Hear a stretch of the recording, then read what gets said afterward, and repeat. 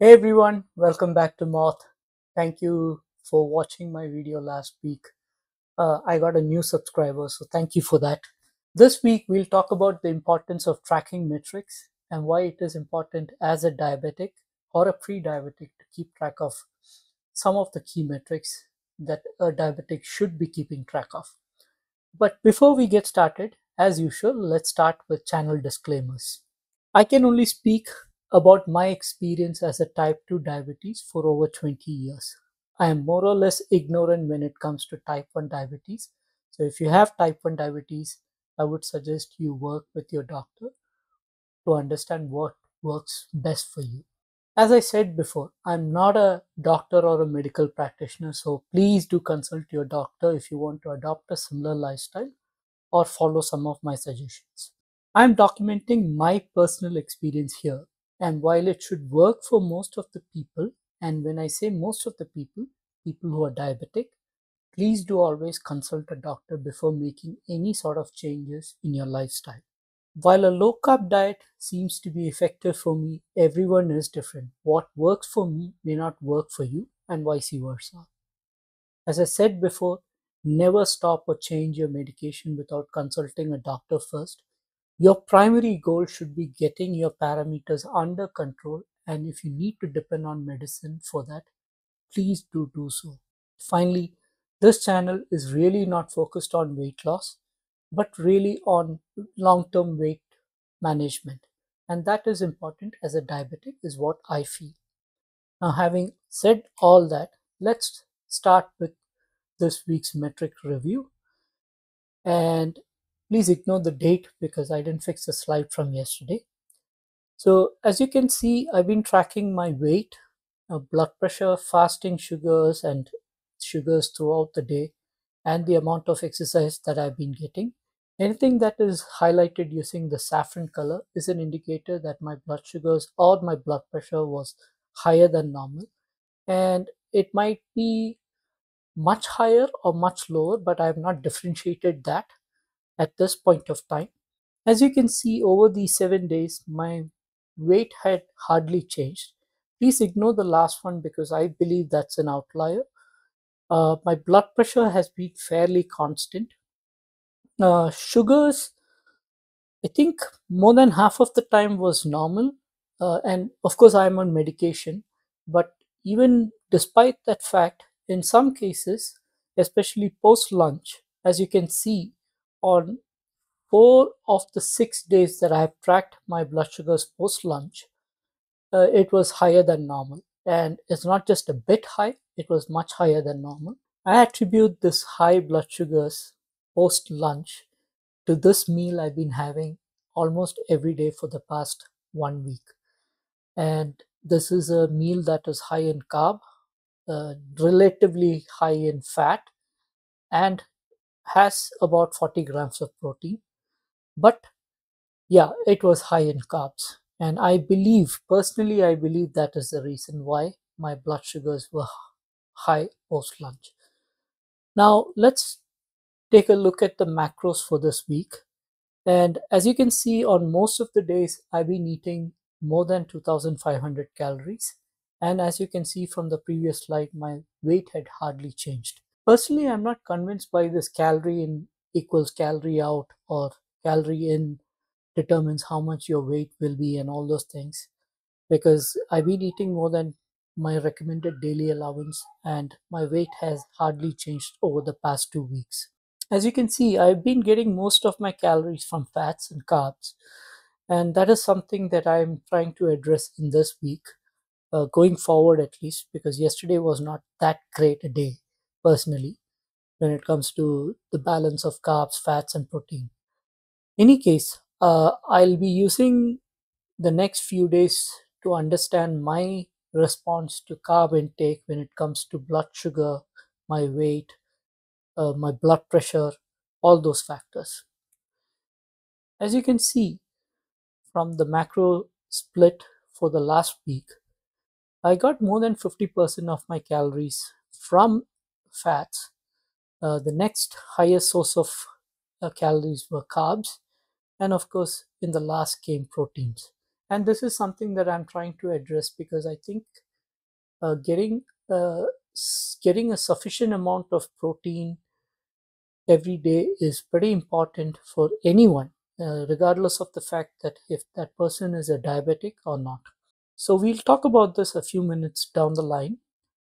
But yeah, as you can see, I've been eating a fat-rich diet, and that has really not affected my weight. But I'm still not sure if that is the reason why my blood sugars were high, or the fact that I've been eating carbs almost every day for lunch.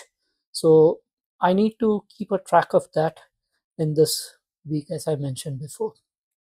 Okay, now let's talk about the main topic for this video. What is the importance of tracking metrics? Now, let me talk about why it is important as a diabetic to track the metrics, because as I mentioned, everyone is different. You need to understand the sugar response to the meals that you're eating. And one of the important metrics that I've been tracking regularly for the past 2 weeks has been the amount of calories I've been taking, and trying to understand like what is the split of that nutrition. And this is something that I would recommend for any diabetic or pre-diabetic to do on a daily basis. And although I've been accumulating all the macronutrients into a single number, at least going forward this week, I'll be breaking down the nutrition by the meal, just to understand the response to individual meals post lunch, or say post dinner, right? So I think it is important for you to track your blood sugars on a regular basis, your blood pressure on a regular basis. Weight is a different thing, because as you can see from my metrics, it has been fairly stable. So you really cannot judge on a daily basis how much your weight is changing unless and until you're on some sort of extreme fast, which is something that I wouldn't recommend as a diabetic just starting off. So it is hard to see the difference or change in weight over a period of few days. And despite that fact, I would strongly recommend that you track your weight at least on a weekly basis to understand what is the trend. Now, if you have an option to track it on a daily basis, go ahead and do it. There's no harm in doing that unless and until you get paranoid or something like that. What are some of the discoveries from this week uh, based on tracking metrics over the past few days? I'm personally very sensitive to carbohydrates, and I strongly believe it is carbohydrates that are affecting my blood sugars rather than fats or proteins. And I'm hoping to prove that in this week over the next few days. One thing that I found out is that calories, carbs, and fats add up really fast, especially when you're eating out, where you really don't know how much you're eating unless and until they publish the calories for a portion of the meal or things like that. So, this meal that I've eaten, say 5 out of 7 days last week, is especially high in fat with 72 grams of fat, uh, especially high in carbs with 80 to 100 grams of carbs, depending on the amount of rice that you're eating. And all this adds up to 1100 calories to 1200 calories, depending on the amount of rice that you've chosen, and depending on the amount of topping you decide to add on top of that. So this balance is something that I'm trying to find, because I still think that 2500 calories is okay for me, but a little bit on the higher side.